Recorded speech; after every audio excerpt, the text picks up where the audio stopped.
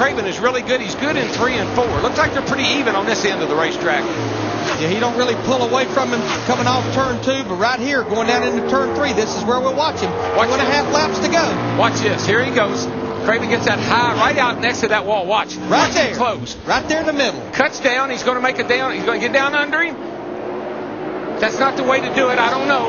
Come on, baby. Come on. Side by side. 2 laps to go. Somebody's got to give. Getting into turn 1. Nobody.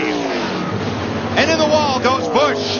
That was not a very good idea. Look, the crossover move. He got into it. Come on, clear. Good job, man. Hang in there. And here comes Blaney. Blaney is now the best car on the track. Oh, baby. I'm telling you, Kurt Busch is not going to give up the win. No, he's not. They'll be coming to the white flag this time. Ricky Craven's not going to give up either.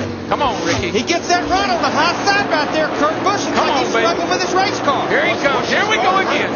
He's going to wait on him. He's going to put the crossover on it. He realized that wasn't a good move that last time. White flag. Here he goes.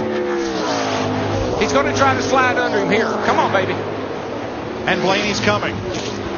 Both these cars are driving terrible right now. Half a lap to go. Nah, they're driving good. Come on, baby. You can do it on this end of the speedway. Come off the 4 and get up alongside of him. Half a mile to go. Comes. Here he comes.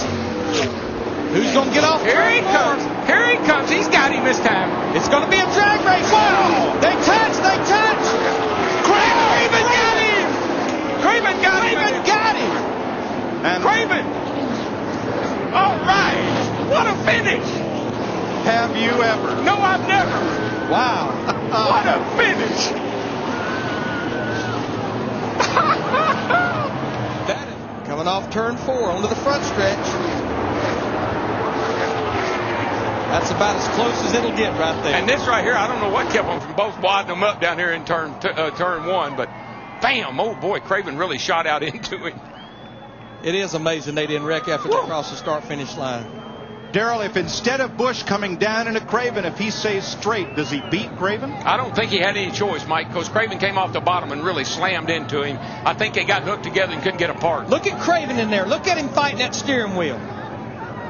And it's a good thing that Pontiac's got the kick out on the nose. Yeah, that was the difference. But he wouldn't have won. Look at how close this finish is. Right there. Wow. Oh, baby. And I'm going to tell you what, they didn't even need seats in these grandstands because nobody was sitting down. And nobody's leaving. Look at this, right to the line. How close can you get it? But now, what's really, when they get on down here, I mean, I thought they were both going to wad him up and they'd have to take him to victory circle on the rollback. Watch him nail the gas, makes a run up on it. He says, I got to go to the bottom. Busch wiggles a little bit, and here he comes. And Craven just, bam, got loose, and Kurt hadn't been there thinking he hit the wall. 8 wheels was better than 4 right got there. Got that right, baby. This is some great racing, man. And for all you fans out there that says NASCAR racing has been boring lately, take this. I'm telling you. Like those cars were welded together. Well, you think about Kurt Busch and Dale Jarrett at Rockingham. Now Kurt Busch and Ricky Craven here today.